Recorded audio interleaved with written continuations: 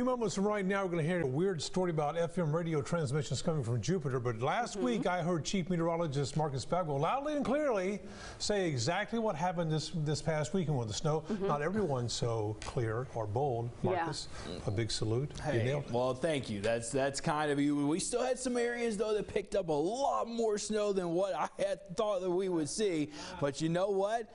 It's been a fun sight. It's definitely been fun. Now we're going to continue with that melting process. The bad result of that tonight is a big concern for some major travel impacts for us here in East Texas into tomorrow morning, something that we have not seen in quite a while for us. And we're talking about freezing fog, which essentially means acting as a sheet of ice that could form on elevated surfaces, and not just those, actually all surfaces. That's where the problem will lie. Temperatures are at the freezing mark, and the key for us overnight tonight, it will definitely be colder tomorrow morning than where we were this morning. So that's going to allow anything that's on the roadway to freeze, and of course that means the moisture that we have outside too from the snow is going to be a concern as well. Road temperatures, yeah, they're going to have a bit of an impact as well. Notice deep East Texas, where you didn't get a lot of sun this afternoon, where still probably some water is more prevalent in our southern areas.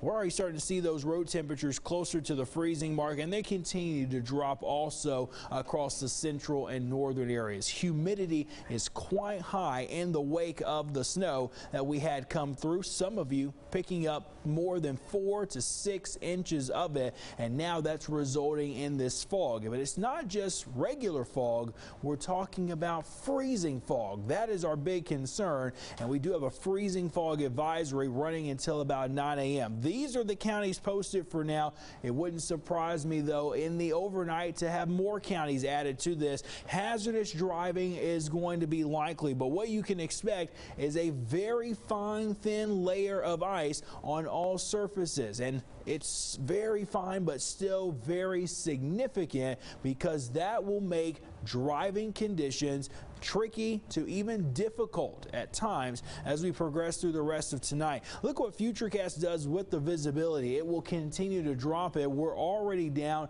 in the 5 to almost 0 miles of visibility, and that trend is expected to continue as we head into tomorrow. Now, the actual air temperatures, very cold, bone chilling cold for sure. Low to mid 20s over portions of deep East Texas and near the Texas and Louisiana border. The rest of our area between about 26 and 29.